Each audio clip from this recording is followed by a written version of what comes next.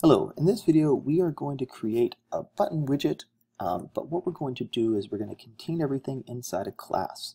So let's just quickly remind ourselves what we have on the screen here. This is the code that we developed in the GUI root class video. So when I run this, I import Tkinter as TK. I have the instructions for the display class, and this is the first piece of code that runs. And it says, okay, I'm going to make a variable called display, and then when I write the name of the class with parentheses like that, the program stops. It says, oh, I want you to create an instance of the class. And what does that mean? It means come up here and run the constructor.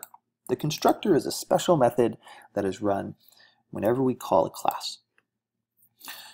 So when it runs the constructor, I create my root, my main window object.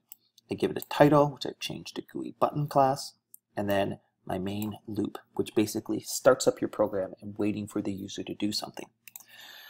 What I'm going to do is this is where I create widgets. Okay, so the first step, just like before, is that I have to create the button. But because I'm dealing with classes, I have to say self.btn1.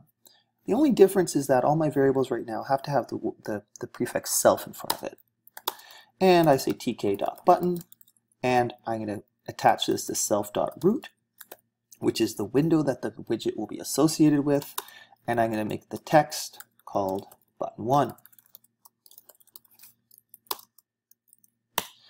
And then what I'm going to do is I'm going to say self.btn1.pack, because remember, the first thing when I create a widget I have to do is to kind of build the widget, set those different properties of the widget, and then I have to actually pack it into the main window.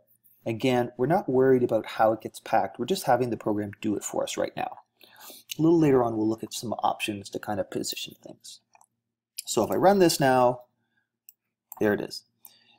It looks no different than what I did when I did this without using this class structure, but this will set you up for some more complicated things a little later.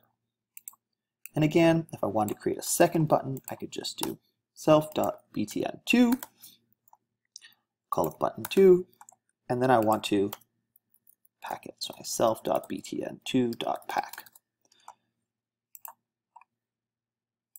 And there we go. I hope that helped.